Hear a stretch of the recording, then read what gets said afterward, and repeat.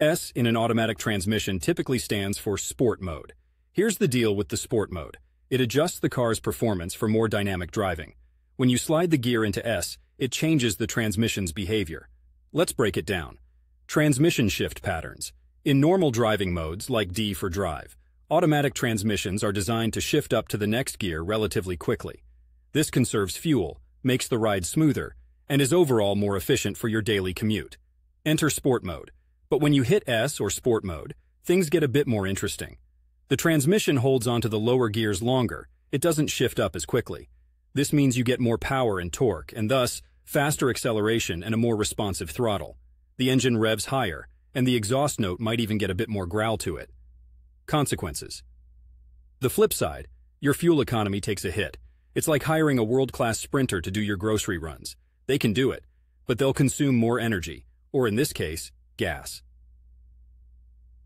When to use it, Sport Mode isn't for stop-and-go traffic. It's designed for those moments when you want extra performance, like merging onto a highway, overtaking, or perhaps when you want to enjoy a winding road in the Oregon Hills outside of Portland. Be sensible. While it's a nifty feature for any automatic transmission, always remember safety first. A sportier driving experience should never come at the cost of putting yourself or others at risk. So next time you're eyeing that S on your shifter, you now know it's got some punch, giving your daily drive a sprinkle of excitement. Use it wisely and enjoy the drive.